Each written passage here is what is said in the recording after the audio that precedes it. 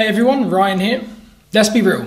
6 months ago, everyone was saying Google had lost the AI race. OpenAI and Anthropic were eating their lunch. Nvidia owned the hardware and Google felt quiet.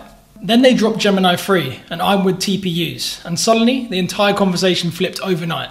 Here's what actually happened.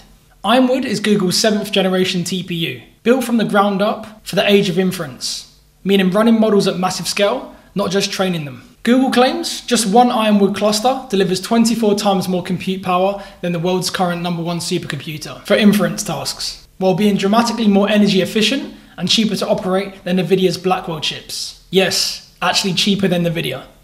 That's no marketing fluff. Early leaks and Google Cloud customers are already reporting 40 to 60% lower costs for the same workloads. Nvidia has owned around 90% of the AI chip market for years. But Google just showed they can build their own hardware that's better for their specific needs.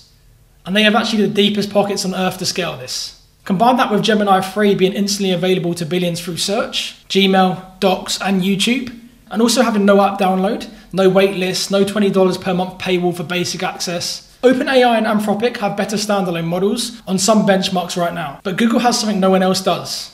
The largest distribution network in human history. People use Google search every day. They just turned it into their biggest AI deployment platform overnight.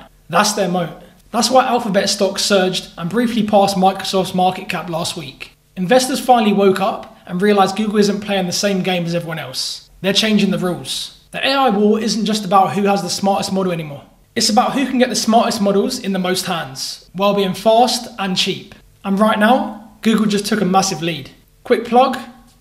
All this new hardware means bigger, heavier AI files. I store everything on P-Cloud Lifetime. One-time payment, encrypted, unlimited peace of mind. Link in the description if you need more storage. So like if Google just became scary again, comment if you're switching to Gemini, and subscribe and turn on notifications. I'll see you tomorrow.